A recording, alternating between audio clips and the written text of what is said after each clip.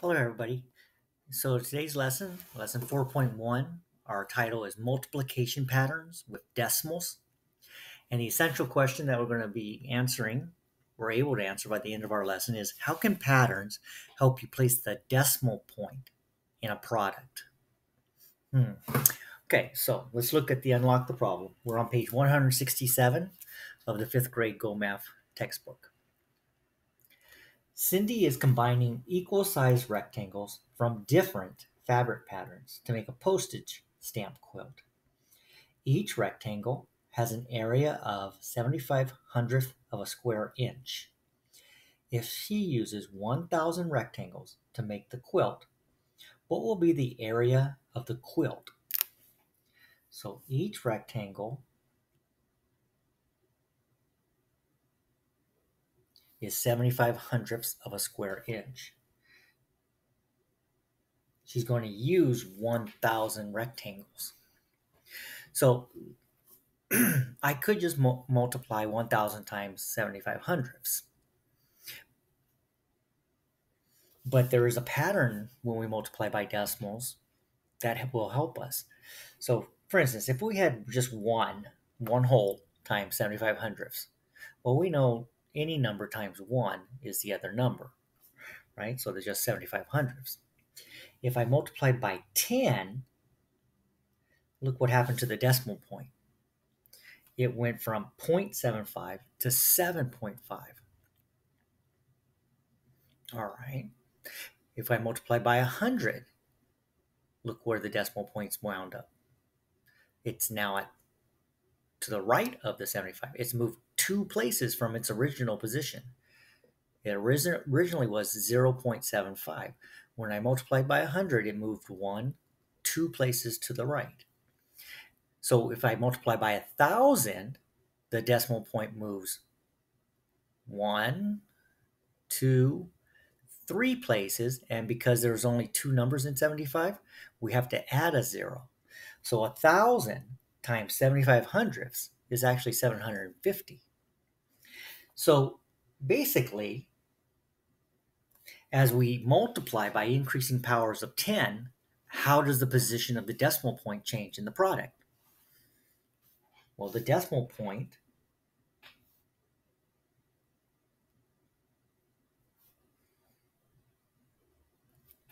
moved 1 place.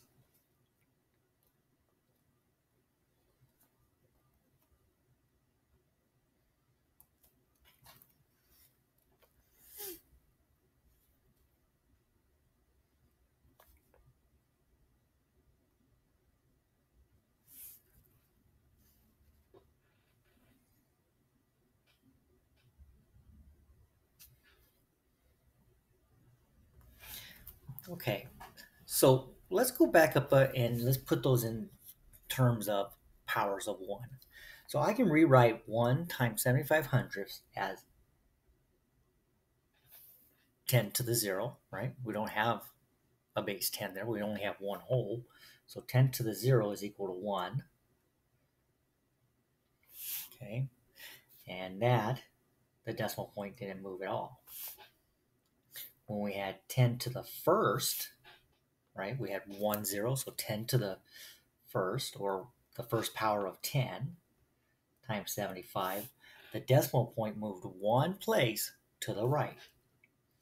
So we got 7.5. In 100, we have the second power of 10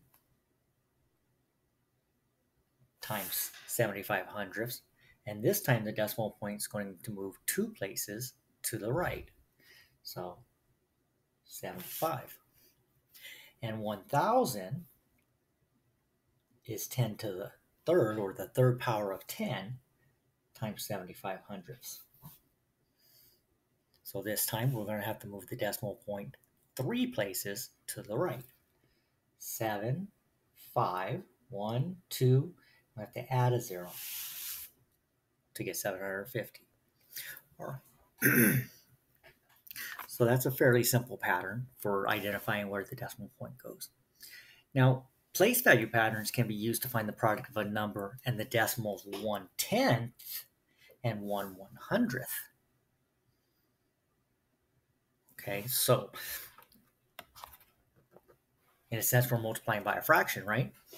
So let's see what happens here in example 1. Jorge is making a scale model of the Willis Tower in Chicago for a theater set. The height of the tower is 1,353 feet. If the model is 1/100th of the actual size of the building, how tall is the model? Okay, so we can do the same thing by looking at patterns. When I multiply 1,353 by 1, I get 1,353.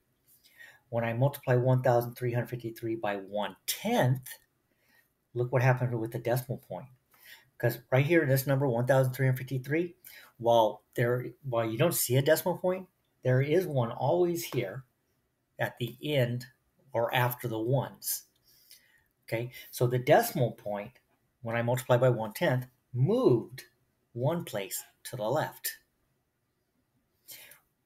When I multiply by 100th times 1,353, it's going to move two places to the left. Okay, so we go 2 places to the left and wind up being 13.53.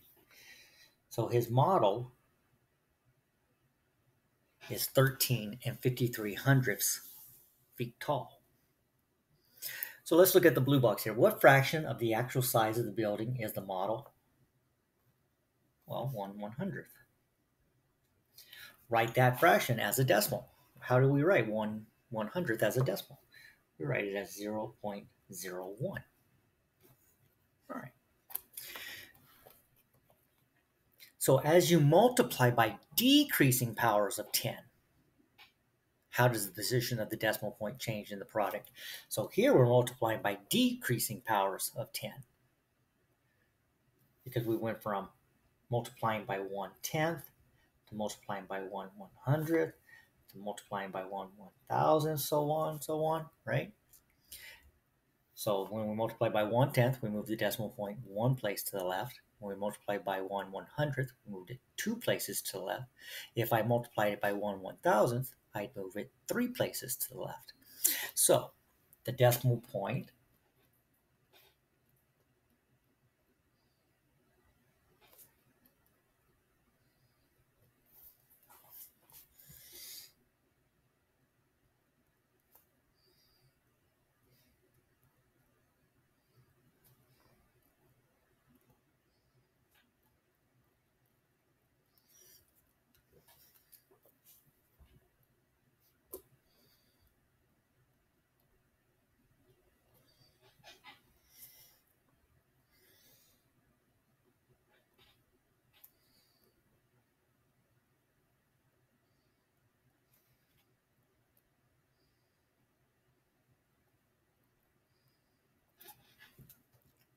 So the decimal point moves one place to the left as I multiply by the decreasing power of 10, just as we discussed here. If I multiply by 1/10, I move it one place to the left. If I multiply by 1/100th, I move it two places to the left. 1/1000th, I move it three places to the left. Okay. Let's look at example 2. Three friends are selling items at an arts and crafts fair. Josie makes $45.75 selling jewelry. Mark makes 100 times as much as Josie makes by selling his custom furniture. Carlos makes a tenth of the money Mark makes by selling paintings. How much money does each friend make? Well, we're going to have to use Josie to help figure out the other two. Mark makes 100 times as much as Josie. But Carlos makes a tenth of the money Mark makes. Okay. So we know Josie made $45.75.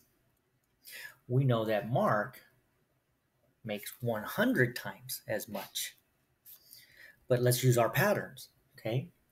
So let's start with, if we only had one. What if we said Mark made 1 times as much as Josie? Well, that would mean he made exactly the same. If we said he made 10 times as much, remember 10 is the same as 10 to the first. 10 to the first power is 10. So we're going to move the decimal point one place to the right. So 10 times would be 457. If we go multiply it by 100, the second power of 10 is equal to 100. So move the decimal point two places to the right.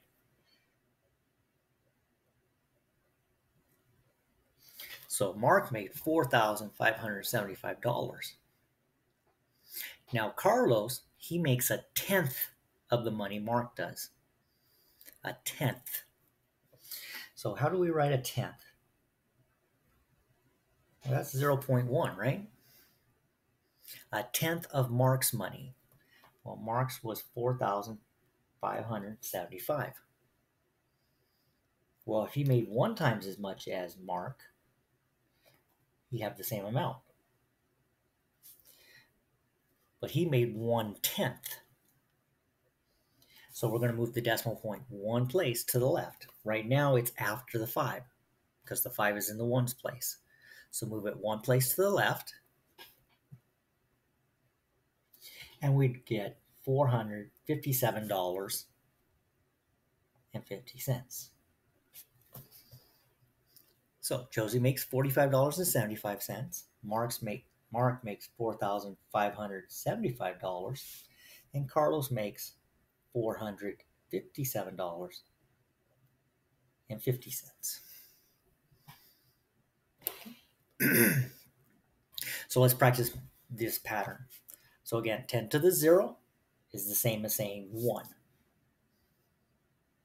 So 1 times 4.78, 4.78. 10 to the first, move one place to the right. So 47.8. 10 to the second, move the decimal point two places to the right. 478. 10 to the third, move it three places to the right.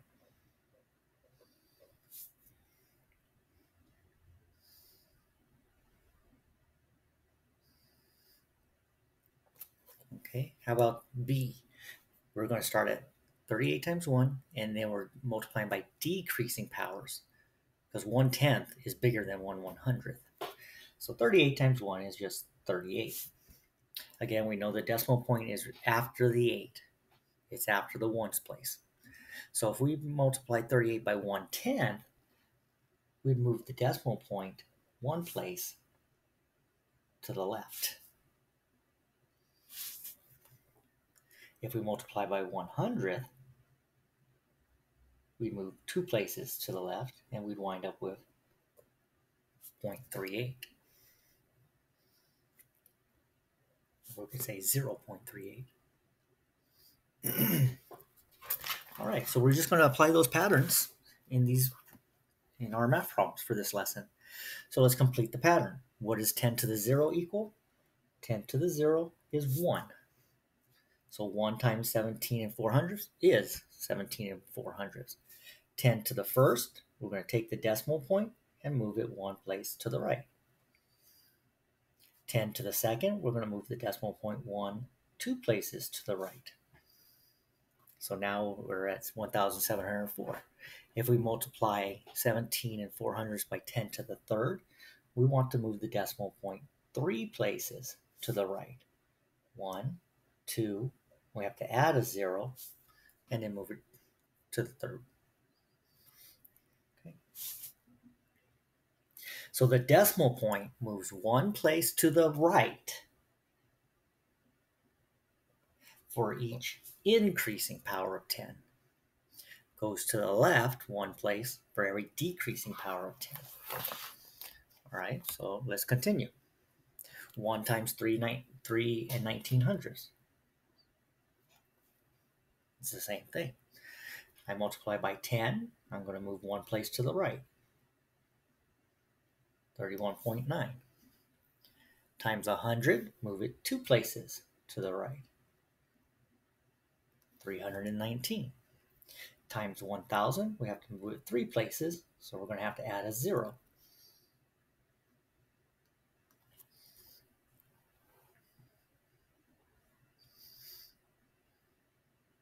So here's another thing we can look at and say, okay, so we start at 3 and 1900s. If we take 10 times that, 10 times 3 is 30, right? All right, so we're going to be close to 31. If I take 31 and multiply by 10, I'd be at 310. If I take 319 and multiply by 10, we'd be at 3,190. So every time we increase by 10, we're moving the value of the digits to the right 1. All right, so 45.6 times 10 to the 0. That's the same thing as 45 and 6 tenths times 1. 10 to the 0 is equal to 1 whole. 45 and 6 tenths times 10 to the first. Move the decimal point 1 place to the right. 456. Okay, times 2, we have to move the decimal point 2 places to the right. So 4,560. And in the last one, we move it 3 places. 1, 2, 3. 45,600. Okay, number 4, we're multiplying by decreasing powers of 10, so we're going to move the decimal point to the left. So 6391 times 1 is that number. So 6,391. If I multiply 6,391 by 1/10, I'm going to move the decimal point 1 place to the left. So I have the same numbers, but I'm moving 1 place to the left, so it would go in between the 9 and the 1. So my number got 10 times smaller. And then if I multiply by 1/100th, I'm going to move the decimal point 2 places to the left. And now we're at 63 and 91/100ths. If I multiply by 1,000th, I would wind up with 6.391. So, all right, so find the value of n. What number times 3 and 25/100ths is $325? Well, let's look at the decimal points. 325 times what would move the decimal point 2 places to the right? 2 places to the right. 10 squared. So 100.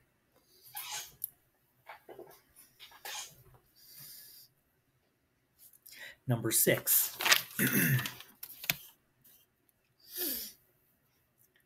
1/10 of something equals 89.5.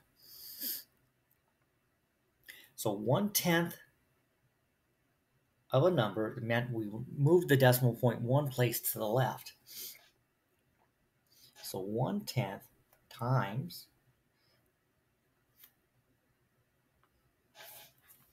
where's the decimal point in 895? Well, right now it's after the 5, right? If I multiply by 1/10, I'm going to move the decimal point 1 place to the left. So I'd get 89.5. So it's 895. And number 7, 10 to the third times something is 630. Well, that means that we moved the decimal 3 places to the right. So what would it be if it was 3 in its original position? What would the number be? Well, wouldn't it have to be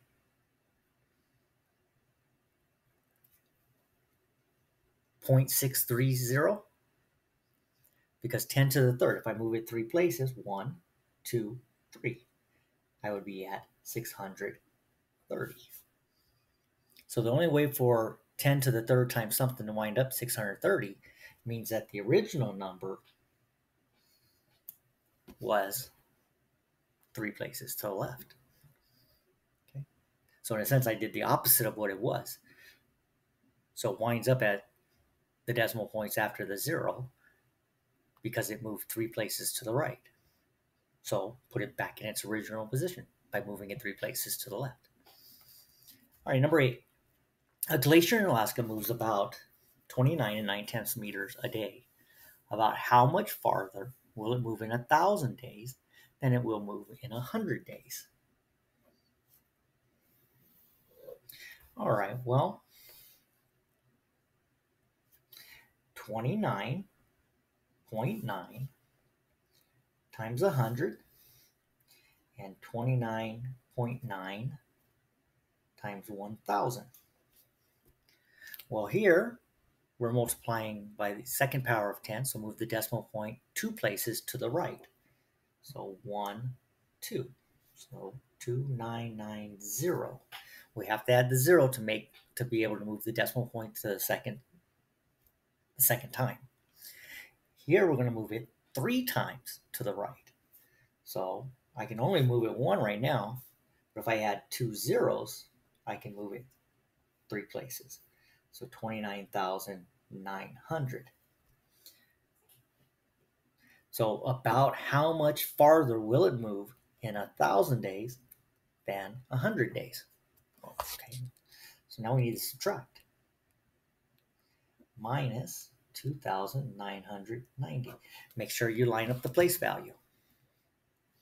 Okay, don't put the 2,000 underneath the 20,000. All right, subtract, that's 0. I can't take 9 from nothing, so let's borrow from the hundreds. 10 tens, take away 9 tens is 110. I can't take 900 from 800, so I'll regroup from the thousands. 1800s take away 900s is 900s. 8,000 take away 2,000 is 6,000. And 2 10,000s take away nothing is 2 10,000s. So 26,910 meters more.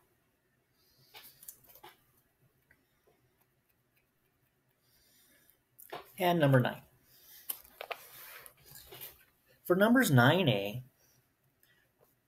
through 9e, choose yes or no to indicate whether the product is correct.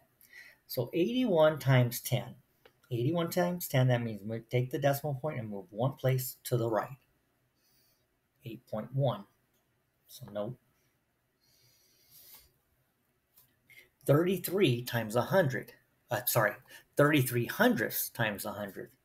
Move the decimal point 2 places to the right. Yes, it would be 33.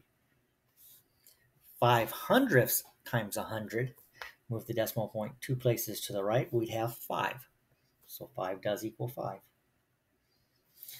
70 hundredths times 1,000. That would be move the decimal point 3 places to the right. 700. No. And 38 hundredths times 10 would be move the decimal point 1 place to the right. We get 3.8. So no. That one is not correct. All right, page 170. What's the error? Kirsten is making lanyards for a convention. She needs to make 1,000 lanyards and knows that one lanyard uses 1 in 7,500th feet of cord. How much cord will Kirsten need? This is what she did. She said 1 times 1 in 7,500ths. Okay, so that's right. Then she went 10 times 1 in 7,500ths and got, she just multiplied 10 times 1. She didn't move the decimal point. So this should be, move it 1 place to the right, should be 17.5. And then 100, she'd have to move it 2 places to the right, and it should be 175. If she moves it 3 places to the right, 1, 2, 3, it should be 1,750. So she put a 0 in her problem. So she wrote a 0 after the whole number.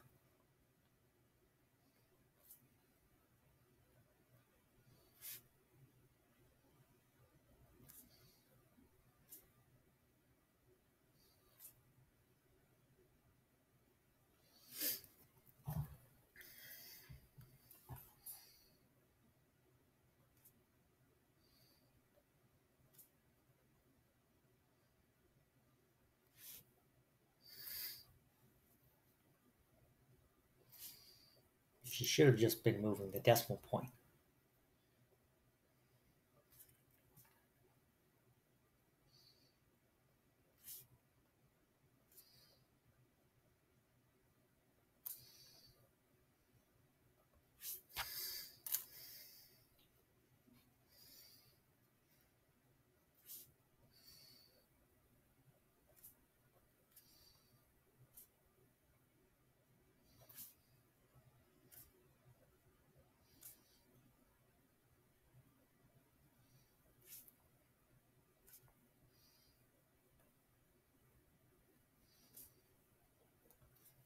Okay.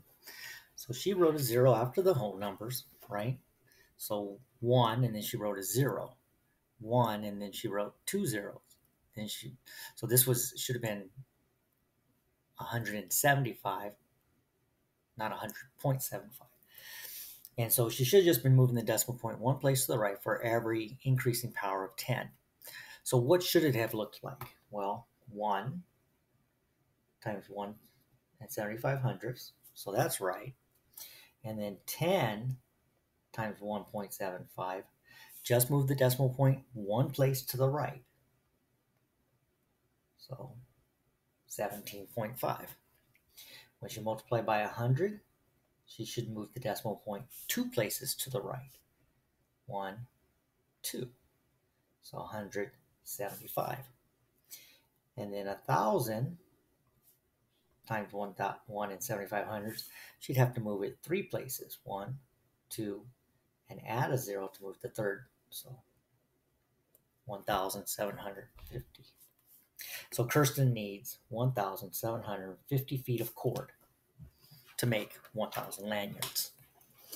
Now describe how Kirsten could solve the problem without writing out the pattern.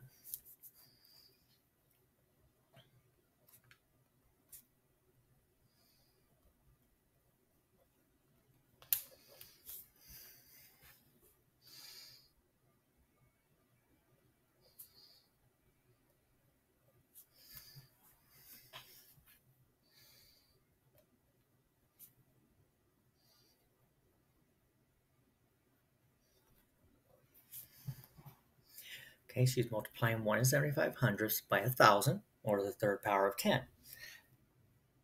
She can just move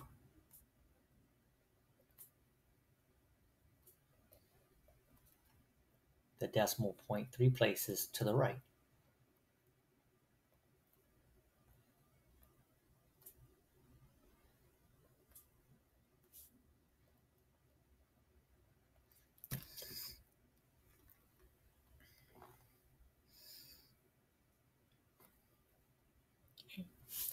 All right, so that's it for patterns and knowing where to place the decimal point.